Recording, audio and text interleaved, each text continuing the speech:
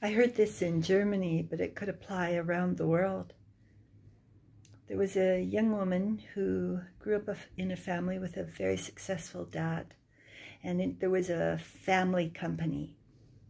And she, after about 5 or 6 years of struggle, she was arranged to be bought out of the company, and she developed her own area of expertise in finance. So she built a very successful life, but emotionally, she's still caught. So her dad's planning a birthday celebration, and she is the one of the children who is most empathic, most compassionate.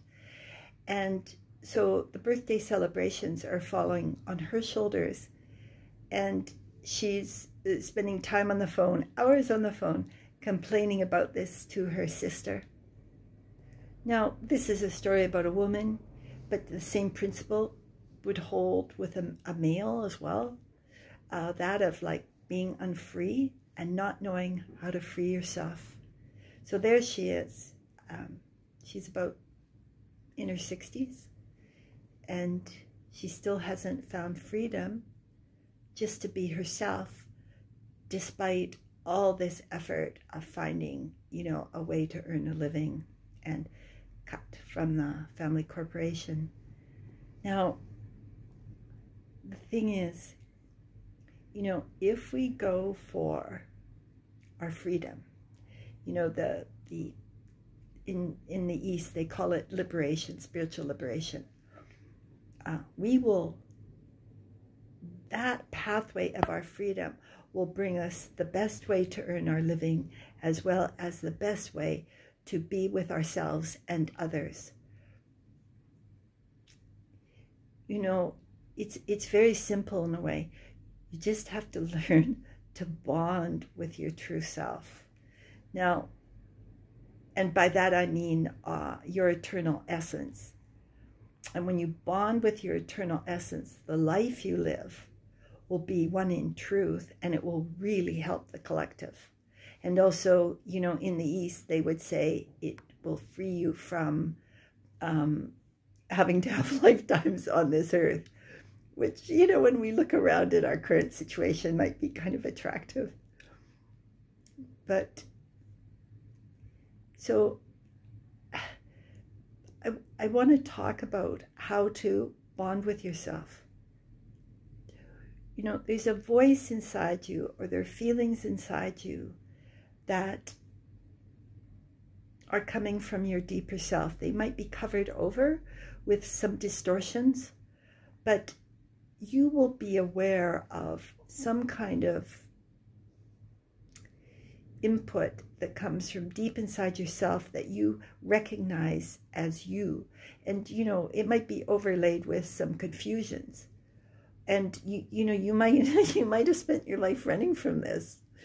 But you can turn anytime. You can get interested in feeling into who you are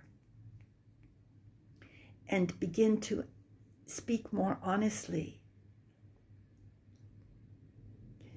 Many of us just lie unnecessarily, and really, I'm so honest, and in a way, I say terrible things to people, but there's so much love in what I say, and I'm so intent on helping to free them that they just register it as loving.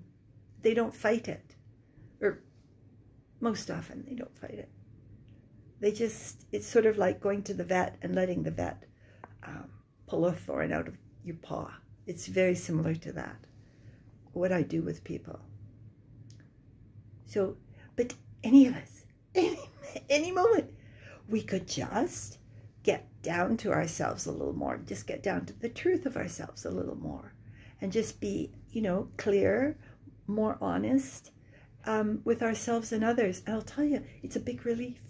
You'll go, wow, I could have done this before, but it's really good that you're doing it.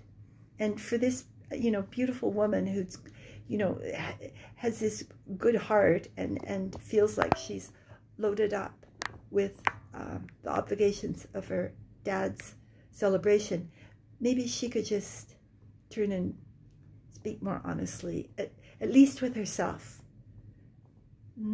Because, you know, if we're helping people and our heart's not in it, it doesn't really do anybody good. It doesn't do us any good, and it doesn't really do them. We can always feel the resentment.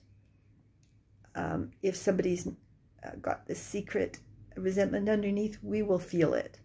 And the other thing is, you know, it all comes back to you. So if you've given and you give resentment, that's what will come back to you. Okay, bless your hearts. Now remember, keep going. All of us are just, you know, we're bumbling human beings. But I'll tell you, a pure heart, a true heart can move mountains. And, you know, I feel we need honesty and compassion more than anything now. Okay, bless your hearts.